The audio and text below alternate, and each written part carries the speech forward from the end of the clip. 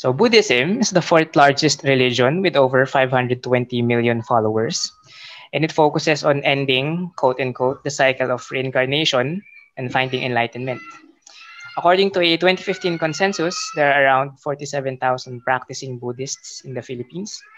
So, based on the number alone, para siyang marami, pero actually it's very little, lalo na pag i-compare natin sa 111 million na total population ng Pilipinas, no, na estimate. So Buddhists clearly are a religious minority in a predominantly Christian country, which is the Philippines. So I thought, naisip kong mag-try ng bagong format. So welcome to GodTalk, and I am joined by one of my kindest and one of my chillest college friends. Na isa siyang Buddhist, a graduate of PS Biology, and if I'm not mistaken, nagtitake siya ngayon ng masters. I have with me Ricky Castillo. Yay!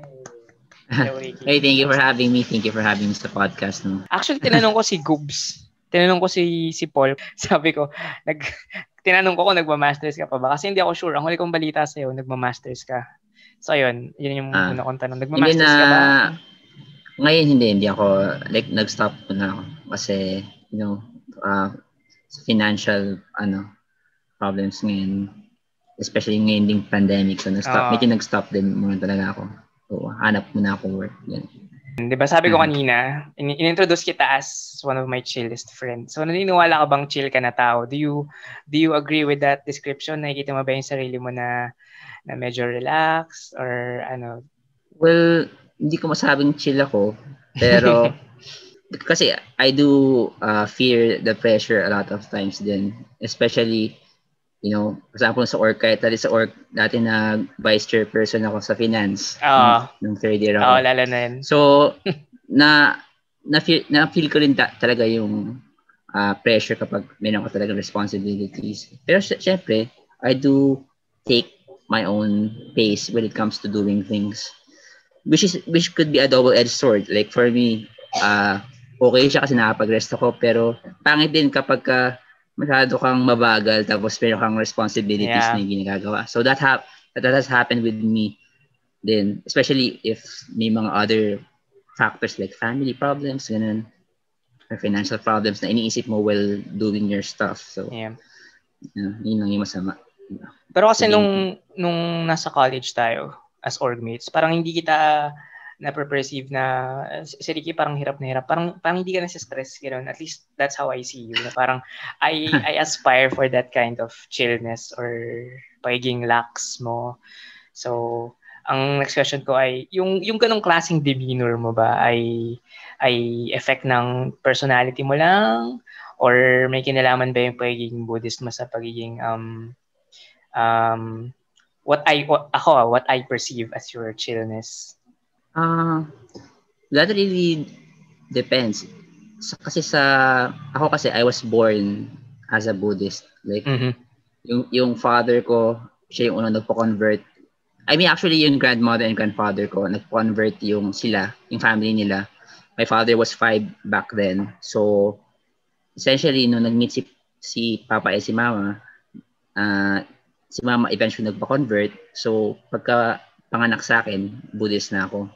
With that said, I would say it did play a role sa pagiging chill or maybe perceived as chillness for me. Because I can definitely say na medyo I always think about things that I do or say before I do or say them.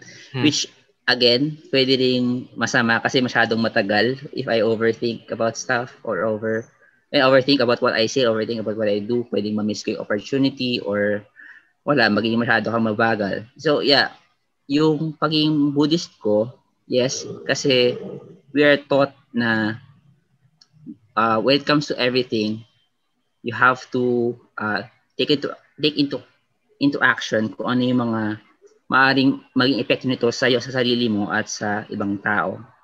So, medyo sa Buddhism, meron kasi kaming parang, what do you call this? Kinuha din naman yung concept ng Confucianism, yung golden rule. I think yung golden rule kasi medyo inadapt siya ng maraming religions. Yeah. So, Buddhism meron din ganun. And it's one of the a big tenet sa Buddhism din. At least in our, like in my particular sect in Buddhism. So, yes, it did play away. And also kung ano rin yung upbringing ko. Kung paano ako pinalaki ng aking family.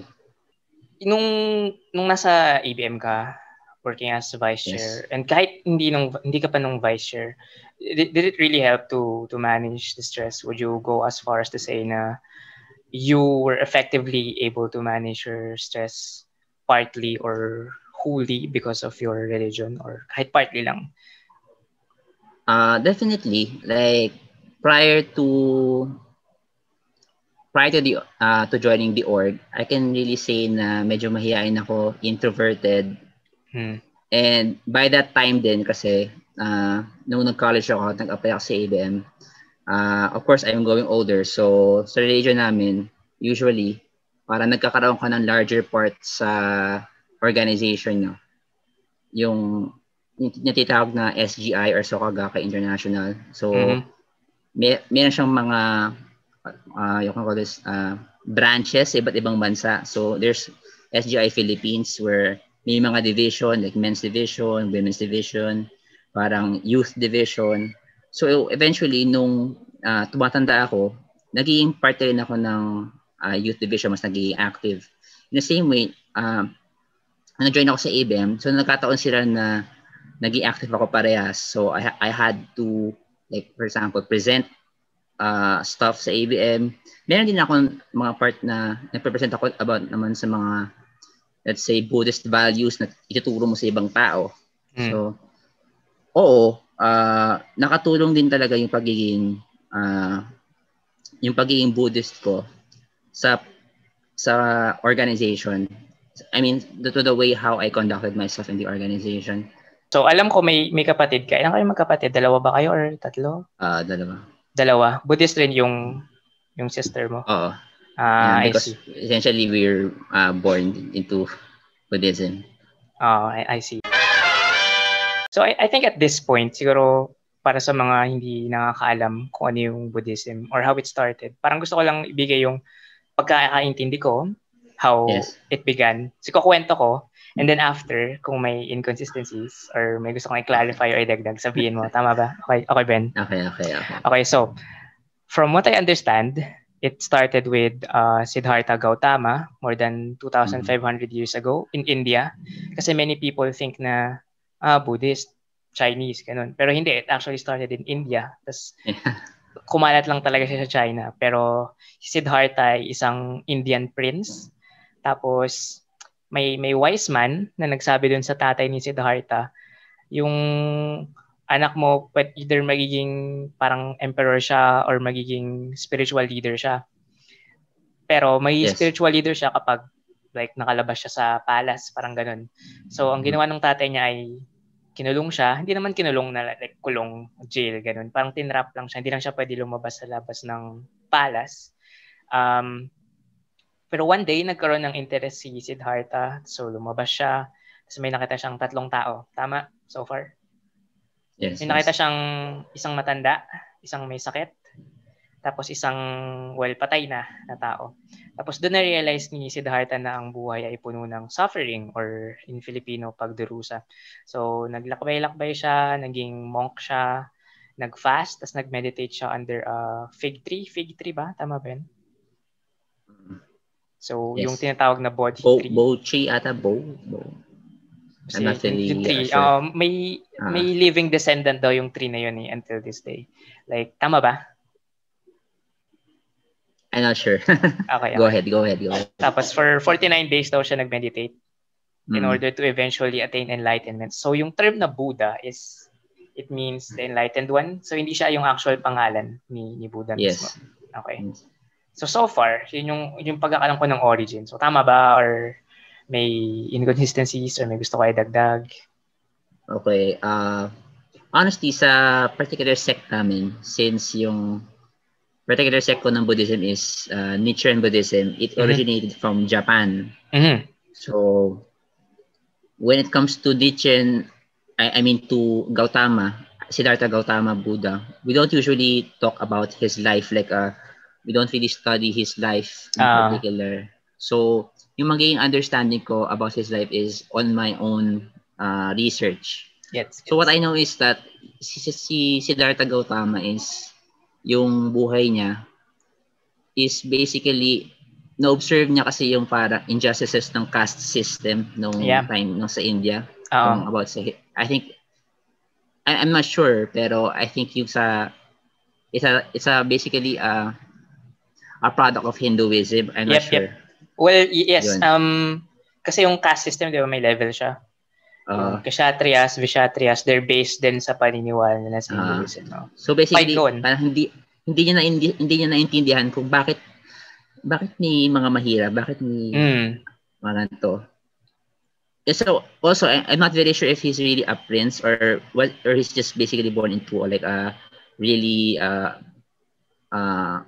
rich aristocratic family or so I'm not really sure if he's an actual like a heir to like a king or something.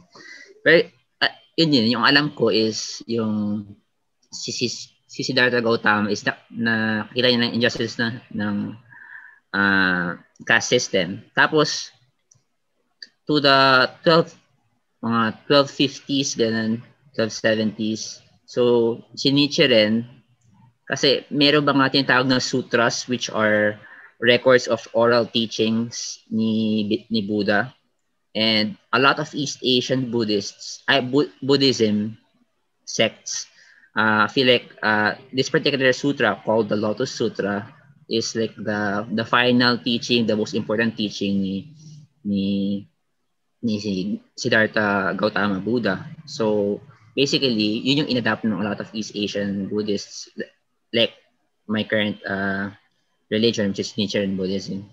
Yeah. Ayun, so yung regarding kung yung mga three, kung how many days siya nag-fast ba or nag-pray under that. So I'm not very sure regarding that. Okay. I've always been fascinated. Alam mo ba yung itsura nung yung icon, yung parang statue ng Fat Buddha or yung Laughing Buddha? Yeah. Alam mo yun? Yes. Yeah, diba? It's very common.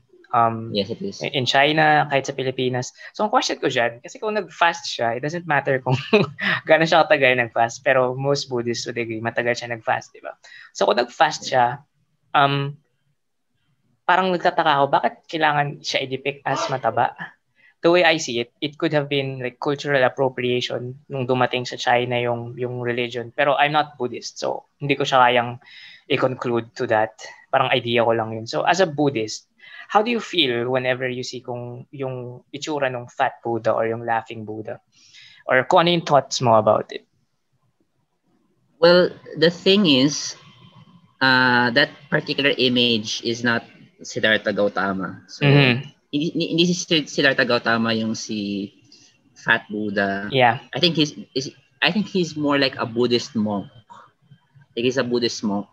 So maybe he likes to laugh and he's like an iconic figure in Chinese Buddhism. Pero I don't think it's Siddhartha Gautama, and I'm not particularly sure why nakumalat na siya sa Siddhartha Gautama to begin with. I think kasi yun yung parang mga nakikita images sa mga movies, ganun. Yung usual na icons. So yun, hindi siya si Siddhartha Gautama, pero yeah, he's most likely a Buddhist monk in China. For now, we're going to talk about your personal experiences belonging to a religious minority in the Philippines. So, nung bata ka pa, what was your very first memory? Or kahit hindi yung very first, no? May naalala ka bang memories when you were younger na tinuturo sa household niyo yung Buddhist beliefs or ideas? Like, nag-travel ba kayo sa Buddhist shrines? Ganun. Well, I guess yung experiences ko now, as in yung pagpunta sa mga discussion meetings, is quite the same as what happened when I was younger. Mm-hmm. Siguro, sa particular kasi namin na sect, which is Nichiren Buddhism, merong tinatawag na SGI, di ba? Like I mentioned a while ago. So SGI is like an organization. And basically, yung organization din ay gumagawa din ng mga events, ganun, mga meetings, like in different parts of the country. So may mga discussion meetings, may mga meetings na hiniheld yung women's division, may mga tree planting activities. So iba't ibang klaseng events. And when I was I think mga 10 years old, mayroon atang parang international event na nagaganap like like yearly. Tapos naalala ko lang na para siyang festival at maraming mga performances ganun. So yun, like would I say na may nagbago ba from back then to now? Wala naman. Naging tumanda lang siguro ako at siguro yung participation ko, yung besides na nakikinig, ngayon nagtuturo na rin ako minsan, yun. So yun ang siguro yung pinagkaiba. At nagtuturo ka rin minsan, like kentong klaseng discussion online or? Yeah, like during this pandemic, like meron akong mga like explaining the gosho. The gosho is basically a part of the gosho is like a compilation siya ng mga sinulat ni Nichiren. Nichiren is yung founder ng Nichiren Buddhism. Diba? So, for example, may mga excerpts sa gosho, like for this particular month na i-describe namin to our members. Tapos i-explain namin, ano yung ibig sabihin nito, ano yung pwedeng nating makuha from here, ano yung pwedeng nating makuha ang aral, paano mo ma-apply sa sarili mong buhay, ganun. Yun, so usually parang value, ano yung mga values talaga, yung mga pwede namin makuha from that as a Filipino and as a person from the modern century. I mean, on the modern era, kasi syempre dati pa niya yung sinulat. So, yeah. That sounds good. Yeah. Interesting. So, was there ever a memory or an instance na when you were younger na na-realize mo na, iba pala yung religion ko from most of my peers, or at least kung if you were like involved in another group, let's say sa school na hindi mo kapareho yung religion ng mga classmates or friends mo. Was there ever an instance that you clearly remember the very first time na, I kind of feel different? Nagkaroon ba ng ganung time or? Definitely. Simula pa lang actually nung prep kasi nung prep. As early as prep. Yeah. Kasi mga ilang taon ka nun? Siguro mga 3-4 ganun. And then nagtataka lang ako kung bakit hindi ko alam yung mga dinadasal nila. Parang in the name of the Father. Yeah. Ganun. So, hindi ako sure if pwedeng isabitin niya, sorry. Hindi, okay lang. It's fine. Pero, yun. So, hindi naman sa hindi ko naintindihan, pero more on like, bakit iba yung dinadasal nila? Parang ganun. So, bakit parang ibang-iba, I mean. And then also, tumanda ako, hindi na ako sumasali dun sa mga kumpisat, tama ba? Yeah. Communion. Like an entire class is pupunta sa church and then ako maiiwan ako sa classroom. So like 1 entire to 2 periods ng worth of class nasa school lang ako. Ganun. So nung bata ako parang sabang interest in ako. Ano pa nangyayari sa ginagawa niyo ganun. And then sometimes like a lot of traditions then for example ng Ash Wednesday. So nagpapagan sila. Yeah. So interested din ako, ano ba lasa ng ostya? Ganun.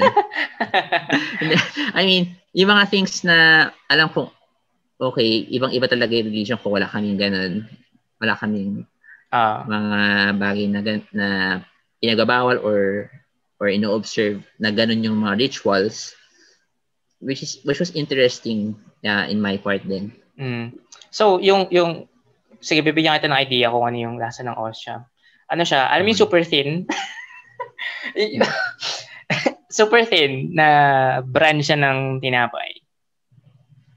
I think so. Parang familiar, di ba? Diba may super thin na parang milk ba yun? Tapos may super thin na chocolate. So ganun lang siya kanipes. Pero isipin mo, wala siyang lasa. So tinapay lang texture niya, same.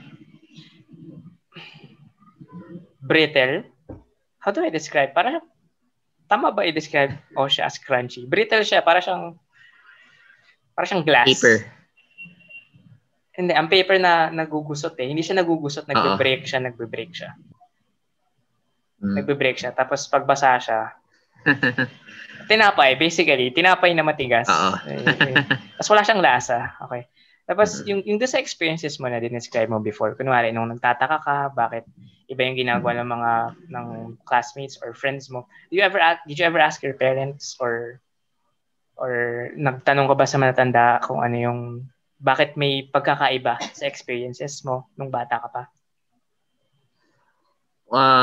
I did. And actually, dati pa rin naman, like, I didn't expect yung mga elderlies na Buddhist din, na alam nila yung sagot kaagad. Kasi they're not really yung mga leaders talaga na nagtuturo. So, nung tinanong ko, kasi nagdarasal sila sa Diyos, ganun tayo, hindi.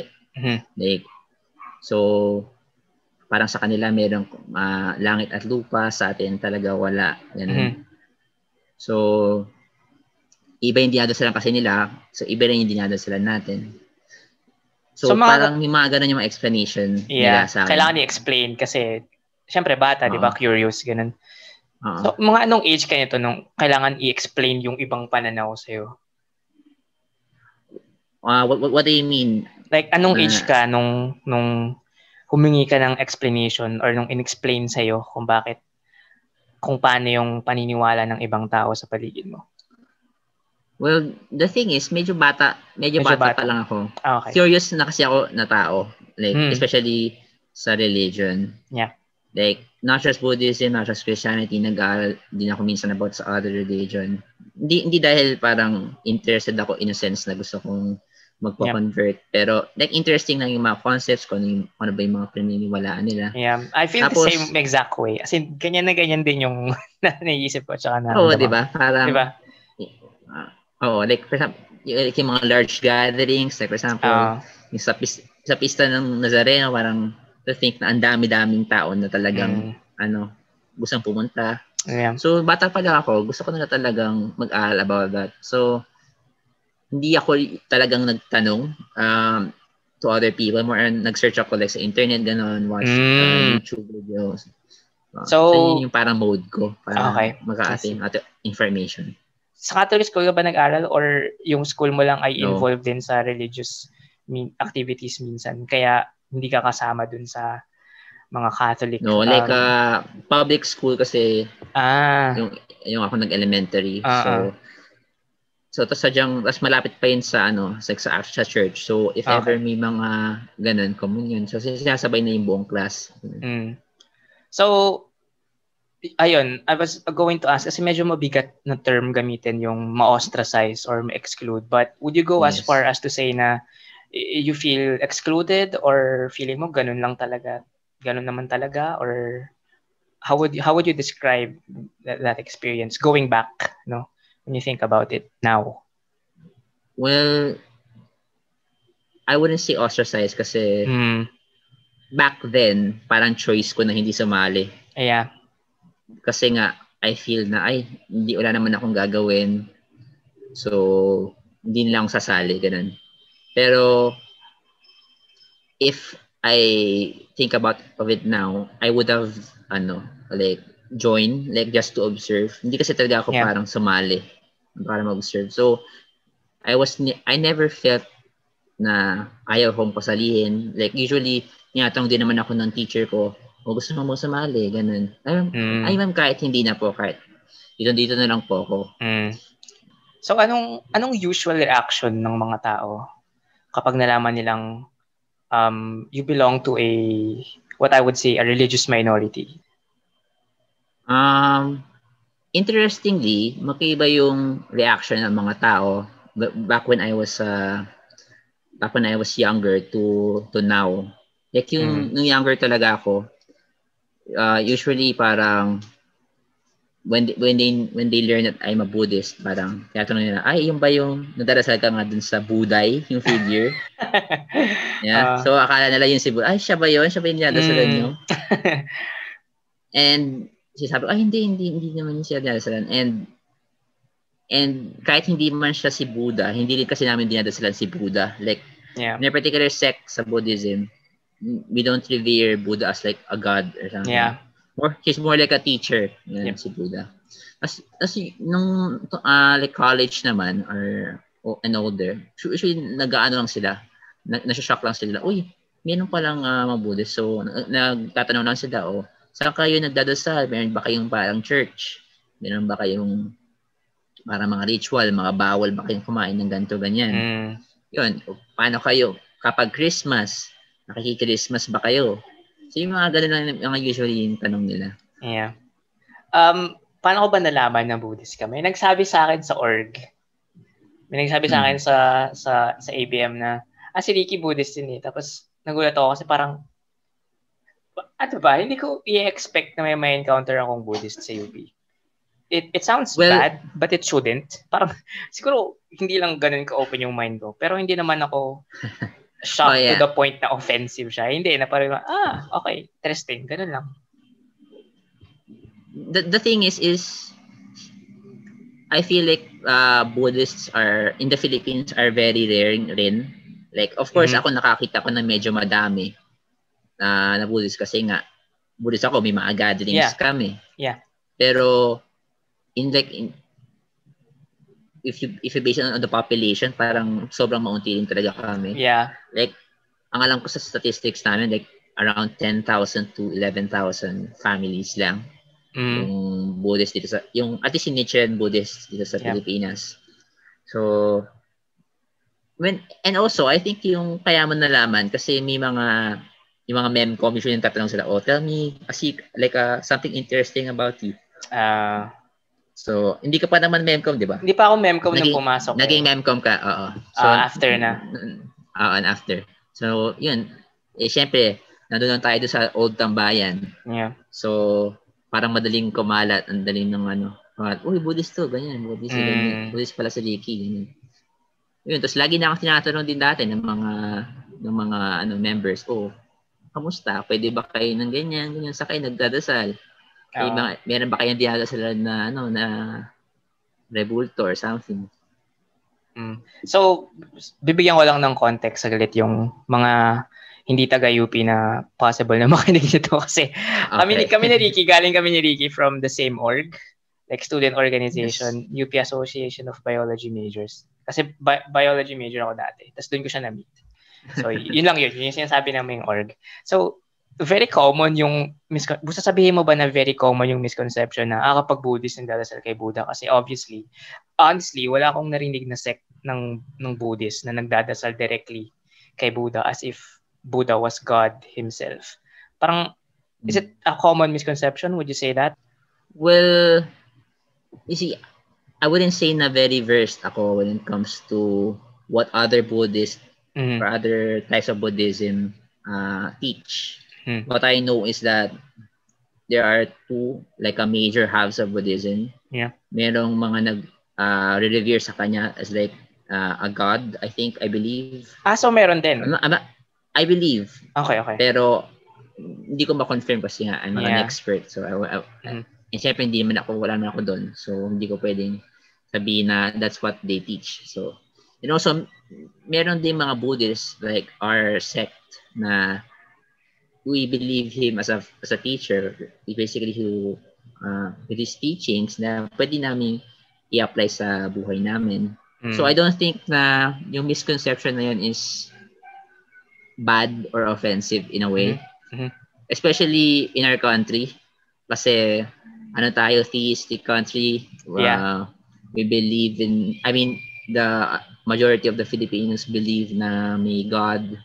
So whether that's Allah or si Diyos Ama, I don't know, God the Father, or Diyos Ina sa case ng so or Rizal, exactly. I think most religions kasi they come with prohibitions or yung mga hindi dapat ginagawa or bawal gawin. Meron bang certain prohibitions when it comes with Buddhism? Or kahit within your sect of Buddhism, may mga bawal ba kayong gawin or yung ganun?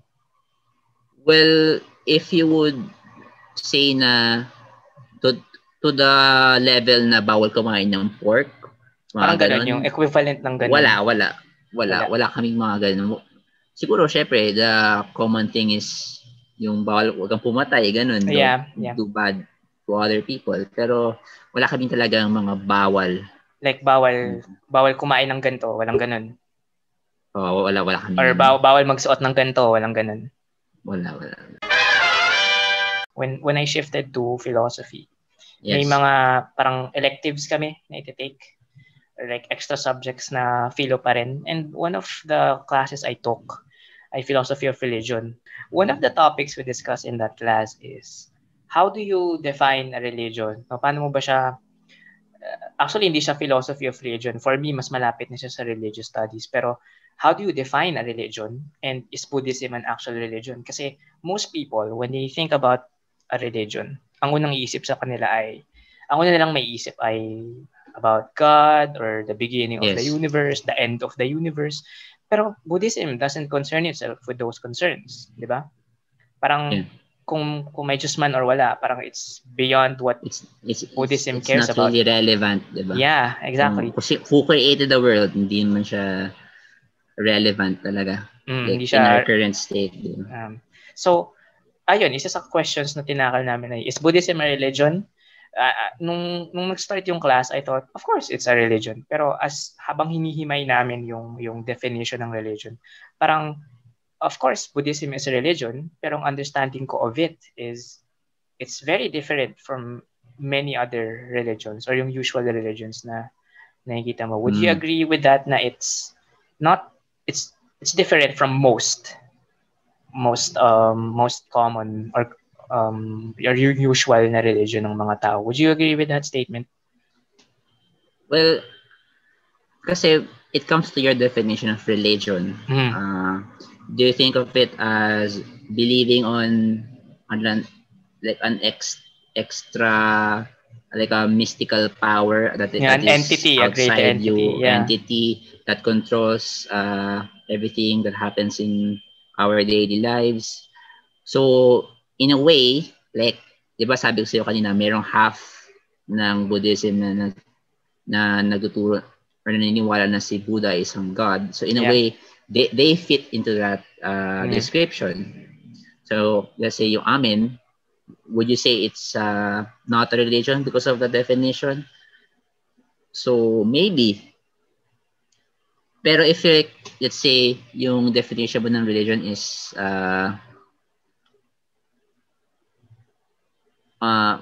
pertains more on let's say values and how different factors such as culture, such as tradition that are incorporated into this particular value can be explained by a certain individual. Let's say Christianity, si Jesus, di ba?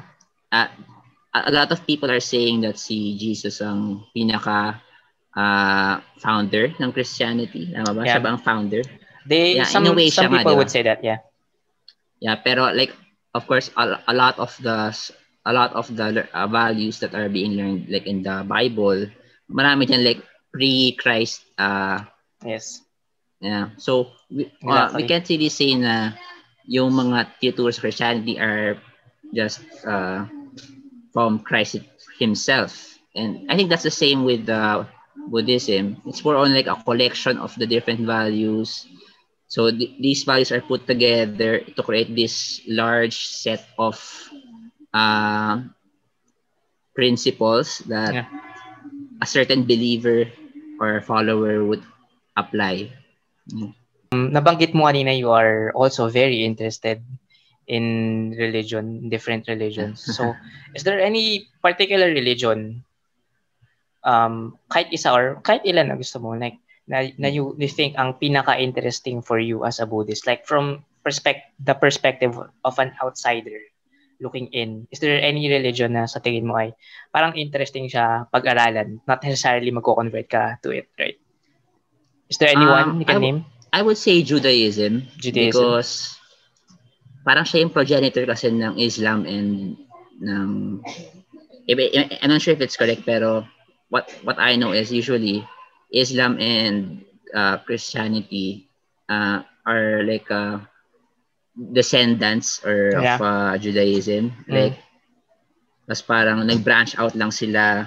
Kaya ang Islam and Christianity maraming similarities eh. Yeah, exactly. Kaya usually, yung sinasabi nila, di ba, yung parang a lot of Filipinos think na, oy, Islam at ang mga Kristiyano, ang mga Muslim at mga Kristiyano, parehas lang yan ang dinala sila, magkaiba lang pangalan. Usually, yun yung mga sinasabi ng mga Pilipino eh.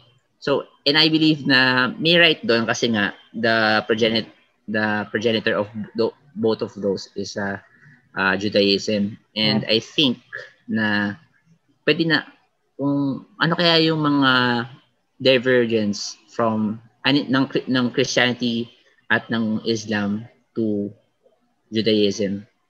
Ano yun, usually yung parang pinaka-interesting para sa akin. So you think for you, the most interesting one to study kung mabibigyan ka ng chance is Judaism? Yeah.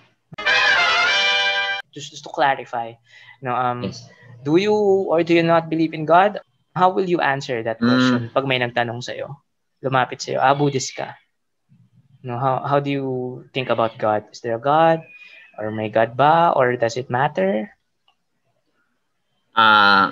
That's an interesting question, and ever since bata ko, lagi ko na rin yan tanong. Like, paano ba, like on a Buddhist perspective, ano ba yung thinking ng mga Buddhists when it comes to creation? Paano ba tayo nagkaroon ng what we have now today? Paano nagka-life? Ganun. Siyempre, may mga things na gusto kong malaman. And in a sense, I don't think Buddha knows the answer back then. Yeah. Or rather, I also don't think that he thought of that as a pressing question. Kasi if you think about it, like sa Buddhism kasi, what's important is what you do right now. Usually, a general concept of Buddhism, the cycle of life and death, diba? Yeah. We are born, and then we will eventually die, and we will eventually be reborn again. So, the thing is, what's important is what are you gonna do right now with your life? Yeah. And I think si Buddha, maaaring hindi niya rin talaga alam yung sagot, pero maaaring sa tingin niya, hindi na rin mahalagang sagutin. Yeah. And we should give our efforts to something that will actually help yung mga tao, mga believers. Parang we should focus our ibang tao. Parang we should focus our resources, our time, our discussion sa bagay na mas makakatulong. Yeah, to the general community. Yeah, so it's not really about like dodging the question, but saying na it's beyond yung concerns ng Buddhism. Yes. Sa mga Buddhist, ang mahalaga is yourself. So you're doing good so that in your next life, mas maganda yung buhay mo. Yun yung paniniwala ng mga Buddhist. And a lot of the things, like for example, bakit may inequality? Like, bakit may mayaman, may mahirap, may ganun. So yung thinking ng ibang tao, yan kasi yung parang karma mo na from your previous life. From the past. Yeah. So ba't ka mahirap ngayon? Kasi you did gain a lot of bad karma from the past. So baka siya mayaman. So you did gain let's say you did good back then. So kung anong gagawin mo yun yung magiging mangyayari sa'yo for the next life. Pero in our particular sect of Buddhism, titeach sa amin na even right now, pwede kang maging happy. Even right now, pwede kang maging successful. You don't need na gumawa ng buti then wait for the next lifetime to be happy. To reap. And I think yung benefits ng pagdadasal. And I think yun ang siguro yung parang pinaka nakaka-attract for me sa particular religion ko is that yun nga, pwede kang maging happy right now, pwede kang maging successful right now, mahirap ka man, may way ka para maging mapabuti yung kalagayan mo. Yun. Ayun, exactly. These are the kinds, for me, personally, these are the thoughts or ideas that I really like to listen to when or read about pag nag-aaral ako nag-research ako about a certain religion. It sounds very rational kasi it sounds very appealing, lalo na Yes. na-apply mo siya sa buhay in actuality. Wala ka bang narinig na someone from your sect of Buddhism na naniniwala sa Diyos? Or is it, would you say, kunwari, wala kang nakilalang person, wala kang narinig na person from your own sect of Buddhism na naniniwala sa Diyos? No, and is it counterintuitive? Is it ano ba? Ano ba yung term doon? Is it illogical? Would you say? Well, not really, because it is quite possible na I'm not saying that it is what's true. I mean, I'm not saying that there are really other people or other Buddhists who think that hindi natural namin is God. I mean, it's a possibility. Maybe they think it's a God, though hindi yun tinuturo. So, maaring nalito sila. Parang ganun. I think it's a possibility. So, yun. Sasabihin mo lang na it's possible. Yeah. Yeah. Okay, so when it comes to concerns about, kunwari, how the universe began, diba? Yes. As a Buddhist, you would say na, not necessarily my concern. Is that correct? If I would be answering it in the sense of what is the Buddhist perspective in this? Yes, that will be the answer. Pero like ako personally, as a scientist, interested din ako, 'di ba? Maybe it's the Big Bang, 'di ba? Ang daming theories. Maybe it's the Big Crunch. So in a way, 'di ba? Kung titignan mo like if you're a believer, paano mo ipapasok with that yung mga beliefs mo, parang ang hirap siya i-reconcile with science in a way. Kasi pag science talaga, parang hard facts talaga. Parang may computations, formulas, predictions. And in a way, sa religion, usually kapag sinabing faith talaga, belief without evidence Kapag sinabing faith which is sometimes very scary kapag you're believing without evidence and may mga magagawa ang mga tao na masama. Yeah, it can be misleading. Pero the way I see it, based sa conversation natin tsaka sa personal research ko, parang wala namang I don't think there's anything illogical about being a Buddhist tapos being at the very least curious about how the universe began. Hindi naman siya yung tipo na it's a fallacy or hindi siya illogical kasi ayun nga, you can always be a Buddhist and a scientist. For instance, exactly, di ba? Yeah, it's not a sin to be interested in those stuff. Pero anyway, meron bang konsepto ng sin, S-I-N sa Buddhism or well, we have to define sin muna. Is it something na if you sin, you will be punished by someone from like outside, like a supernatural entity? No, we wouldn't say sin in the sense na bad karma. Yeah. Okay. No. Yes, it is bad karma because we believe that there's like everyone has a karmic chamber where you have this good and bad karma, and then when you pray, you start to release those types of karma, so both good and bad. So you do gain benefits, but of course you do gain problems as well. So what happens is that it depends on what you will do right now. So if you're gonna do good, so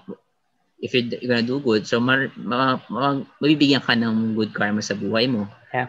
And when you do bad, syempre bad karma. And of course, tituro din na if you're praying, it doesn't mean you're not gonna have problems. So the thing is, ang tituro is by praying, you will have the wisdom and the knowledge on how to solve your problems. It's like it's not gonna magically be solved. Like you don't pray that please magkapera na po ako. And please. It's more like parang nadalasal ka within yourself kasi titulok sa yung Buddha nature nasa loob natin eh. And then we have this parang altar called the Gonzon, which is said to be a mirror. So basically you're praying to a mirror to yourself, and you're basically telling yourself to empower yourself and lumabas yung parang Buddha nature mo, and ikaw mismo yung makakasolve ng yung problem. So ayun, like the way I understand it sa sect mo ng Buddhism, yung idea ng prayer is like a way to actualize yourself. It's not necessarily asking for a favor from someone greater than you. Tama ba? Yes. So parang ikaw yung powerful, parang ganun. So how do you do that? Is it okay? Is it even okay for me to ask that question? Paano kayo nagdadasal? Like ano sinasabi nyo, or what do you think about? Is there any specific steps? And then is it even okay to ask that question from you? Is it okay to share that information with us? I mean, it's okay. It's okay. We usually chant like a Japanese phrase called Nam-myoho Renge Kyo. It's basically what Nichiren said to be like the summary. It's kind of like a summary of the Lotus Sutra, and these are the important phrases that you have to chant so that you can bring forth your Buddha nature. Yeah. So we sit like in front of the Gonzon, the altar, or like it's like a scripture, para siyang scroll na may Japanese letterings. So para siya, of course, yun ay parang copy yun ng original na sinulat ni Nichiren na Gonzon pa nung siyempre 1270s, 1250s pa siya, so we can't all have the original copy. Pero kumbaga yun yung parang dinadasalan namin, Nam-myoho Renge Kyo, Nam-myoho Renge Kyo, ganun. And then basically parang the rough translation is that you're embracing the Lotus Sutra into your life, parang ganun. Okay. You're embracing the mystic law. Lotus Sutra tinatawag na mystic law into your life. So it's up to you how long you will pray. So they say that, of course, if you have a hard problem, you will have to pray a lot more. Then, syempre, bukod pa doon sa pag-pray, meron din kaming mga gatherings, we have discussion meetings. It would be nice if you would attend kasi makaka-learn ka ng mga gosho passages. Yun nga. So, yun, matututo ka rin ng, and besides chanting, meron ka matututo ng mga aral. Also, yung mga discussion meetings namin, usually may mga nag-experience ibang tao. Like, for example, one person, yung family niya nagka-COVID, ganun. One person, let's say namatay yung asawa niya, and then how did she survive alone as a single mom towards her with her 2 kids, ganun. So a lot of great experiences na narinig na rin ako. This is really very inspiring. Yeah. So ayun, gusto ko lang ma-point out, no? Ito yung mga sinasabi kong ang sarap pakinggan about a specific religion that seems very, very rational. Kasi for me, it's rational kasi prayer becomes, ayun nga, as a way to actualize a person's self. Hindi siya yung tipo na magdadasal ka. This is a usual joke. I don't know if you've heard of this, pero there are some Catholics who pray na, Lord, sana manalo ako sa loto. Pero hindi naman sila tumaya in the first place. Kasi parang, for me, di ba? Parang dun siya nagkukulang eh. Like you're praying, pero hindi siya, walang action. So, so walang, what are you expecting to happen? Pero from what I'm hearing from you is, prayer becomes like, ayun nga, it's a way to actualize yourself. It involves yourself. Hindi siya sinasabi na magdasal ka lang, okay na. Hindi. You really need to act. You really need to make it happen. And ayun, that's exactly why it sounds very rational for me. There were instances na ni-research ko to na there are some, of course not all, but there are some Buddhist societies or Buddhist groups that are involved with violence in society. For instance, I'm just going to give a very a couple of examples. So in Sri Lanka, there are like different groups of people, different ethnicities. So nagkaroon ng civil war mostly, and historians would say it's mostly caused, yung civil war sa Sri Lanka from 1983 to 2009 was caused by conflicts between two groups of people, yung a certain group of Hindus called the Tamil Hindus and Buddhist nationalists. So aside from that, when we look at World War II, ang aggressive na country during World War II sa Asia was Japan. But that at that time, Yes. Buddhism was a very prevalent religion in Japan. So may lumalabas ngayon na some Buddhist groups, some Buddhist institutions in Japan were involved in the nationalistic and as we would say, yung mga mistakes na nangyari during World War II. So there were some instances that there are Buddhists involved in violence. So in relation to that, ano sa tingin mo yung reason bakit may mga gantong Buddhist groups or individuals na nai-involve sa violence? Ano sa tingin mo from your perspective? Ano yung dahilan or what could have happened there? For me, like when we are to judge a religion, parang feeling ko meron tayong multiple ways or multiple levels na pwede natin siyang i-judge. Mm-hmm. First is yung scripture. Ano ba yung sinasabi sa scripture? Does it teach peace? Does it teach that discrimination? Does it teach na you have to exclude a certain group of individuals, whether based on gender, based on their skin color? The second one is yung mga preachers, mga monks or priests. Ano ba yung sinasabi nila? Usually sila yung literally sila yung nagta-translate ng tinuturo yung holy book nila.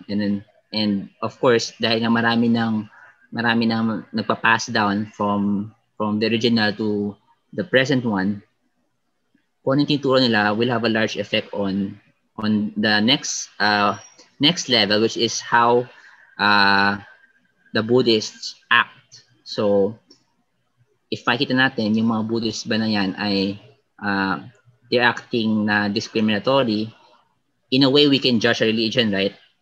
We can judge the religion, baka ganito yung tinuturo ng Buddhism. Yeah. Regarding to yung civil war and the issue with that, I think we can kind of relate it to like 9/11 suicide bombers. Mm-hmm.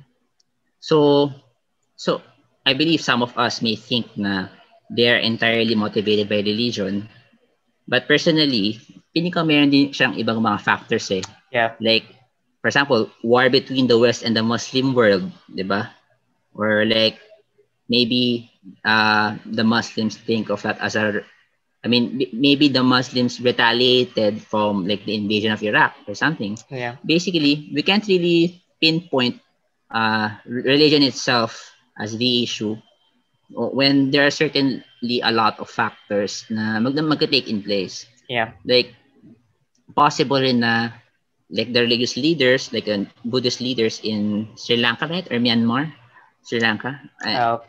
But then, I'm not sure kung may civil war sa Myanmar. Pero yung binigay ko example kanina was Sri Lanka. Yeah, Sri Lanka. And then, possible na sila mismo, yung religious leaders, they had like a bias towards a certain faction in the government. So maybe that certain faction in the government is trying to promote this kind of extremism. I'm not really entirely sure if I should use the term extremism because pag kasi extremism basically you're using yung what is written in your scripture para makapag discriminate ng ibang tao, which in the case, at least in Nichiren Buddhism, we don't really have any kind of part in our learnings or activities na nagtuturo kami na we are superior to other people, we are superior. In fact, parang tituro nga we should respect all human beings kasi lahat tayo may potential to be a Buddha. Yeah, of course. Lahat tayo may potential para mapalabas yung Buddha nature. Yeah. And actually, we are using that para na rin to propagate our own religion. So, since we see that nga na-mention ang potential, we are kind of like introducing them to the religion and saying that, oh, maybe this is the one for you. Ganun, maybe if you have problems and you don't think that maybe like a change of scenery can be better for you. So you can try this, wala namang mawawala, ganun. You don't have to have yung altar, like yung sinasabi namin, or yung parang scroll. You don't have to have yung mga books or religious texts.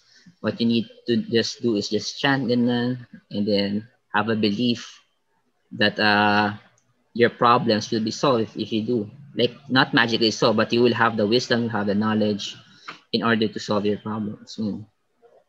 So ayun, would you go as far as to say na there are possible na wala naman talagang kinalaman ng Buddhism sa instances na examples na binigay ko? Is it that is within the realm of possibility, di ba?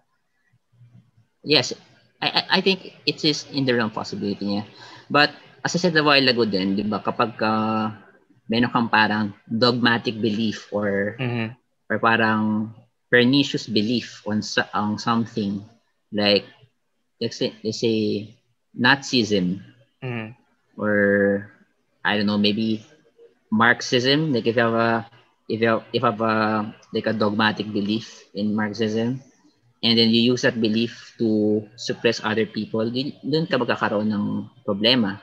Yeah. And it is also quite possible that these people are using religion to suppress other sects of the community, other parts of the community.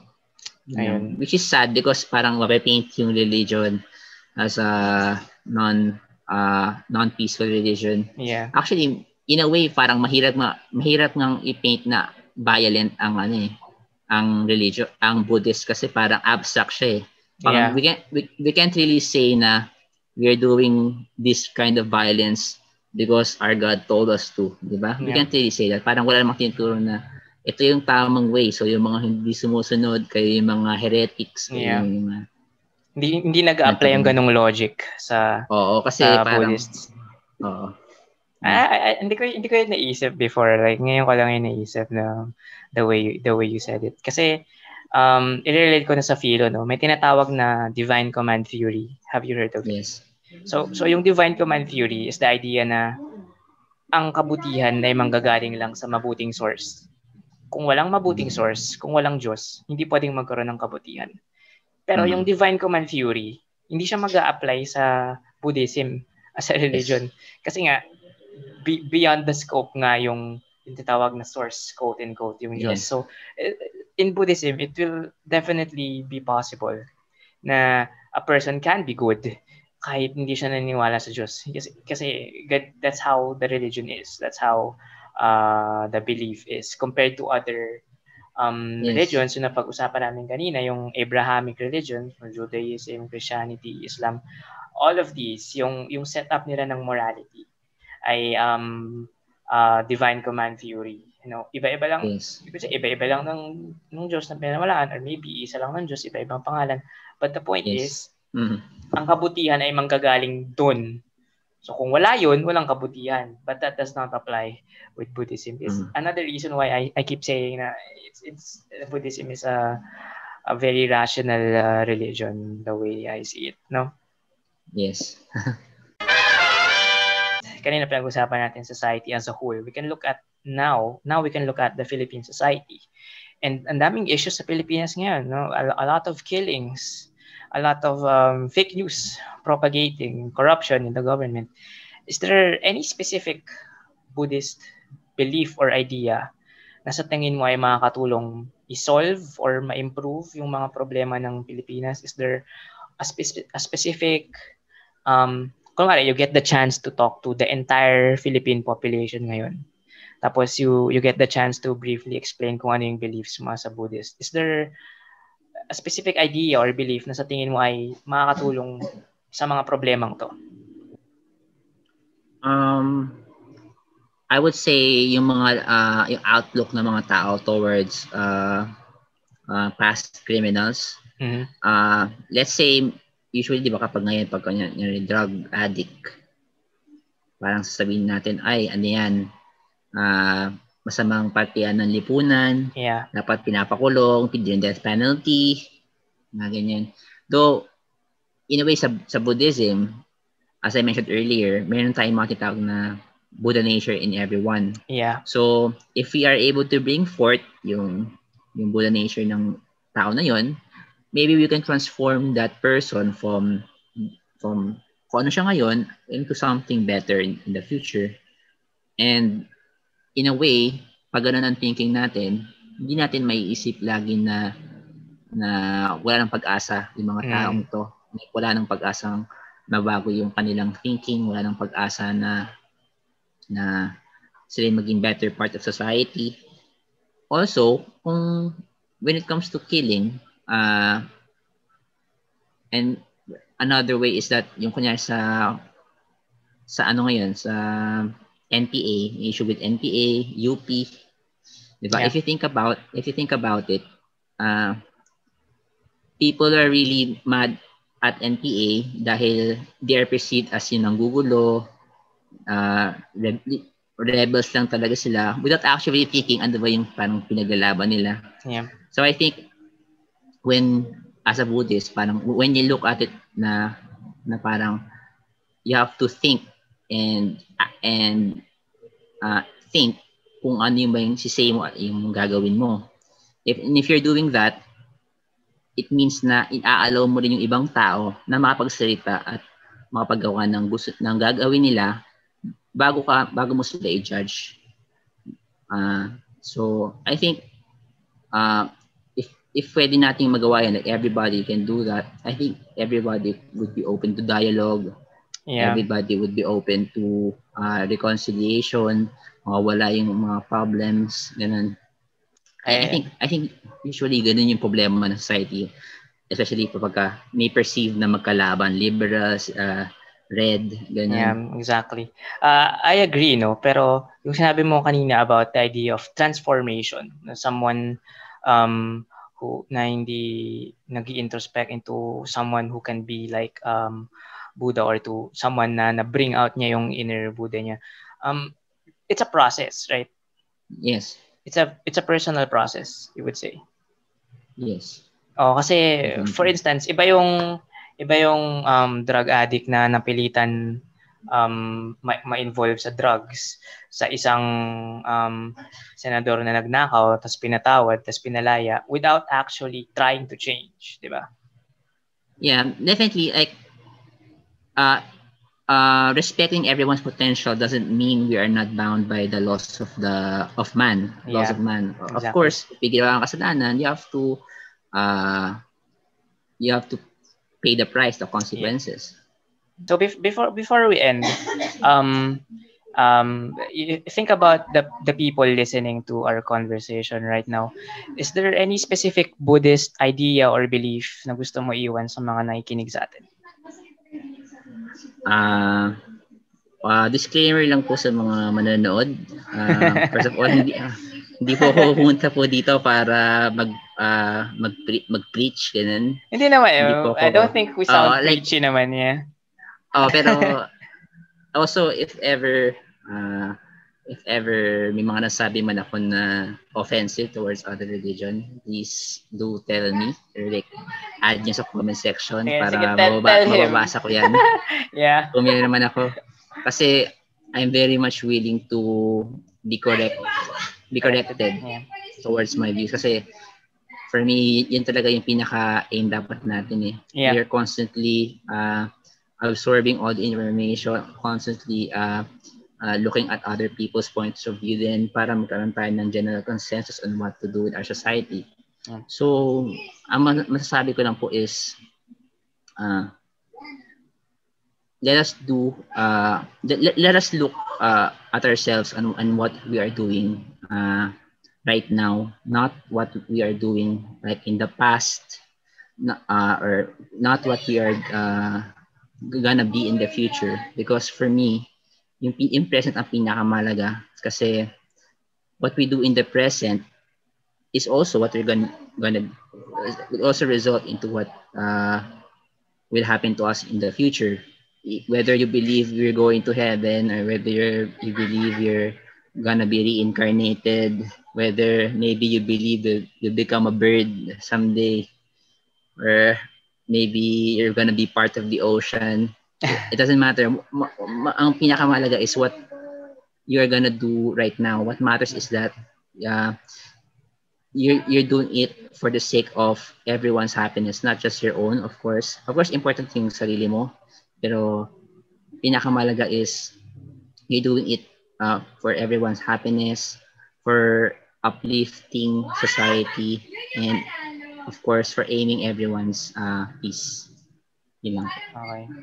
So thank you very much for all of your insightful answers and the conversation. Thank you very much for inviting me rin. Ang dami kong natutunan, and I'm still very much convinced that Buddhism is one of the most rational belief systems that I have encountered. So thank you, Ricky. At, thank you for inviting me. Yeah, okay. End ko na dun. Hindi mo marunong mag-end actually. Okay, stop ko na yung recording.